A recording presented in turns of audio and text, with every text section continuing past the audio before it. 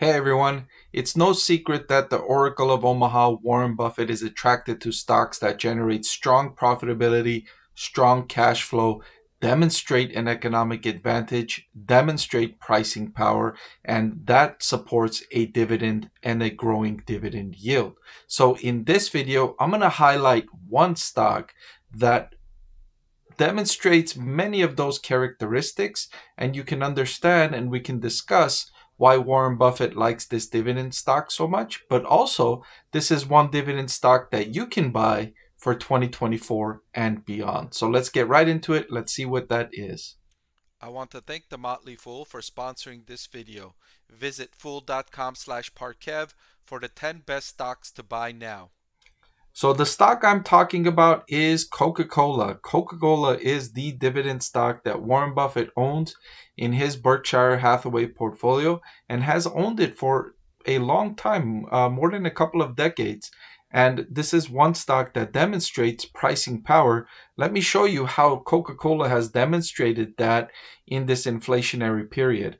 So what I have here is a chart of Coca-Cola's revenue and volume, right? So revenue and unit, right?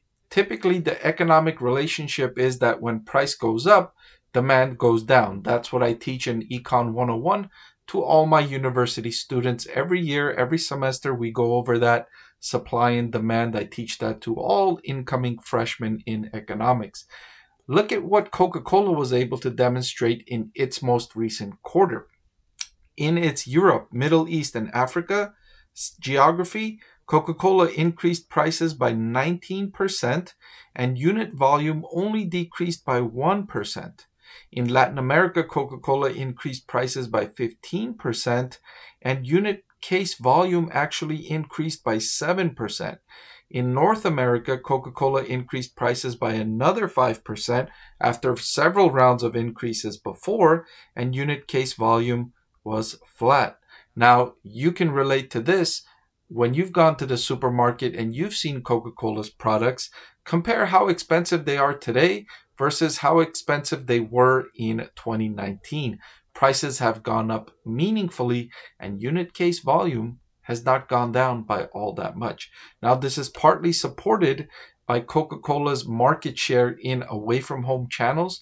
Coca-Cola has spent decades cultivating relationships with merchants, with theme parks, with concerts, with vendors, and thereby has gained a strong market share in places like restaurants and theme parks and so on. Think of its relationship with McDonald's, right? You won't find Pepsi at McDonald's, you find Coca-Cola. Think of its relationship with Disney. You don't find Pepsi at Disney's theme parks, you find Coca-Cola. At least in Disneyland, that's all you will find. And so those relationships have helped as consumers have spent more money going outside, spending more money away from home, where Coca-Cola has a dominant market share, where consumers are likely to continue that trend in 2024 as well. I don't think this unleashing of pent-up demand to get out of the house, to spend more time and money outside of the house, I don't think that's done. After all, we spent nearly some people 3 years locked down at home where we couldn't go out. Many outside entertainment venues were closed, and so people are making up for lost time. I don't think it's done. I think there's room to go for that trend. According to all economic indicators that I see, it suggests this trend will continue, and that's going to be great news for Coca-Cola stock investors. And you can see that with analyst expectations for Coca-Cola for fiscal year 2024 and 2025. They expect, the consensus analyst expects that revenue will grow by 3.4% for Coca-Cola in 2024 and 5.2% in 2025. Now, this is above average revenue growth for Coca-Cola. Typically, Coca-Cola will not grow revenue in the mid-single digits like this. It's typically in the lower single digits. 3% is usually a good year of revenue growth for Coca-Cola. So these last 3 years, 5.6% in 2023 when it's all said and done, 3.4% 24, 5.2% in 25. Those are all robust numbers for Coca-Cola given the market trends, given the away from home enthusiasm for spending. That's all paying off for Coca-Cola. Earnings per share is expected to grow by 4.4% and 6.9% in 2024 and 2025, respectively. Now, these are all good signs for dividend stock investors because a company must generate strong earnings per share to support a dividend payment. You cannot pay a dividend per share that's above your earnings per share for very long. That's similar to a household spending more money than they bring in. Now, you could do that for a little while, right? You can borrow on the credit card, or you can dip into your savings to support your lifestyle even when income drops temporarily. But you can't do that,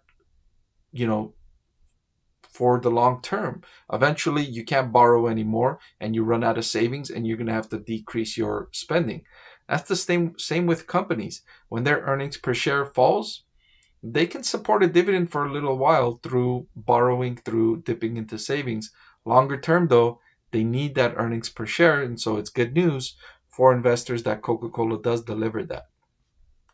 So now let's look at its dividend yield. That's what passive income investors are excited about, right? That dividend yield. Oftentimes, I think passive income investors focus too much on the dividend yield. They think the dividend yield is the indicator to look at when making a dividend stock investment. More so, the dividend yield is a result of all of these other things that I'm going to show you that results in a strong dividend yield. It's the profit growth that turns into a strong dividend yield, right? It's the market share, the pricing power, the competitive advantage. All of that is what supports a dividend payment, which then creates that dividend yield. So don't pay too much attention to the dividend yield. Pay more attention to all of these other factors that I'm discussing here. Nevertheless, Coca-Cola does have a 3.14% dividend yield, which is a solid dividend yield. There are better and there are worse, so it's right in the middling range for dividend yields for investors. Notably, however, Coca-Cola has demonstrated excellent cash flow from operations growth over the last decade, increasing it from around 10 billion all the way up to 11.88 billion. And in the last 4 years especially, you can see that cash flow from operations trending nicely upward. And given those macroeconomic factors we discussed, it's likely to continue at least over the next year or two on this trajectory. Additionally, Coca-Cola has demonstrated excellent profitability. The operating profit margin has jumped to 28.45%. That's up from less than 24% in 2014. Every year, Coca-Cola just gets a little bit better at doing what it does. Every year, it learns its customers better. It learns what customers like, when they want the products they want, where they want the products. And so over the years, Coca-Cola has gotten better and better and better, and now it's a mature company with strong profitability and strong cash flow that's demonstrated sticky behavior from consumers, right? Even though they've increased prices so much in the last 2 to 3 years, people have kept buying Coca-Cola because it's such a habitual product. You just buy it, you consume it. You don't often look at the price that's increased maybe 15 cents or 20 cents or 25 cents. You get annoyed, but you still buy it according to Coca-Cola's results that we've seen so far. And finally, Coca-Cola's stock is not very expensive. It's trading at a forward price to earnings of 20.89, right about the average valuation it's traded for according to this metric going back to 2020. So you're getting a stock that's demonstrated pricing power. It's got competitive advantages. The macroeconomic trends are working in its favor. It's growing its cash flow, increasing its operating profit margin.